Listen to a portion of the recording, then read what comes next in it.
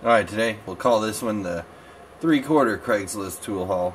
First off here, I paid a little bit for these. The guy wanted 50, I told him 40, he went for it. These are SK half-inch SAE impacts. They go from 3/8 all the way up to 1 1/16. I do not have a set of shallow impact sockets that are half-inch. I've just been using the old Craftsman Dunga Dunga Chrome, call it good. But 40 bucks, really couldn't pass that up. SK is worth a lot more than that. And all these sockets seem to be in pretty good shape. Looks like they used the shit out of the 15/16, the 3/4, but other than that, some of these look new. Like, they may have just a little bit of rust on them. Other than that, yeah, happy about that. This next guy wanted 65 bucks for all this stuff. I got him down to 50. But here's a Proto socket. This one is also Plumb. This one is a Proto. This one says Japan. This one also says Craftsman. This here is a Wright 2 1/4. This one here is a Japan 2-inch. Another Wright 2 1/2 inches. Cornwell E5/16, so that's probably 16 inches. Yeah, 16 incher. Cornwell breaker bar here. It says 21. It looks like a 21er. That even has detents on it. No, it's not snap-on, even though it looks like it.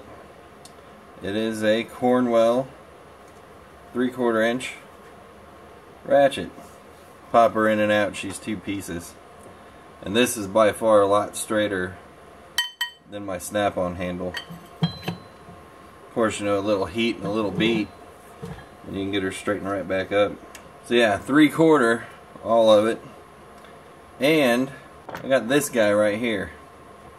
3/4 inch impact. I've cleaned some of the gunk off of it. Trying to find a name, and I can't find a name. It does have a crack here. I went ahead and took this back plate off. That doesn't affect anything. It doesn't actually even go all the way through. It's just a surface crack on this side. So I don't think I really need to do anything to that. Just don't drop it anymore than what it's already been dropped. Yeah, no name on this. It does have a plate back here where the sticker was on it. It doesn't say USA, doesn't say Japan, doesn't say China, doesn't say anything except for oil. And forward, reverse. Oil daily. But it does have a couple little lines down here, and then this nose piece here, which is pretty interesting. To me, it looks like a snap-on or an Ingersoll, or a snap-on that was made by Ingersoll. I don't believe it's a Chicago pneumatic because there's no CP in it. But I don't know.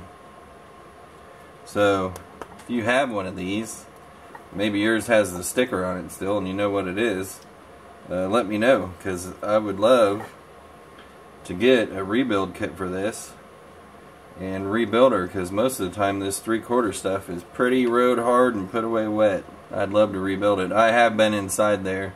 All the veins do come out and move and slide. It's got oil in it and everything. It's fine. But I would like to go ahead and put a kit in it, just see what I can get out of it. Yeah, so there's the 3/4 haul. I did also get one other thing. I went to the hood and got me another, well, this one says 3.75 horsepower, but you know, the Briggs & Stratton 3.5. I paid 20 bucks for this because my other Briggs I had, she finally bit it this year. So, and it was my fault totally. But this seemed to be like a pretty good looking machine. I did notice, and this helped come down in price. There's a wire here, he runs up to the spark plug.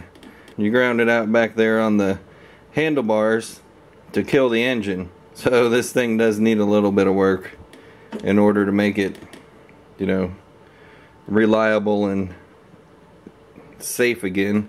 I mean, that's not really unsafe, it's just kind of a jank ass way to do it.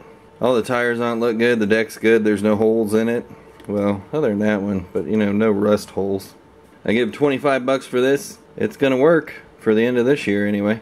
It's the little tinkering and she'll be done, up and ready to roll and mow some dirt and some dust and some dead grass. As always, like, comment, share, subscribe. Love, hate, hardknocksforge, gmail.com.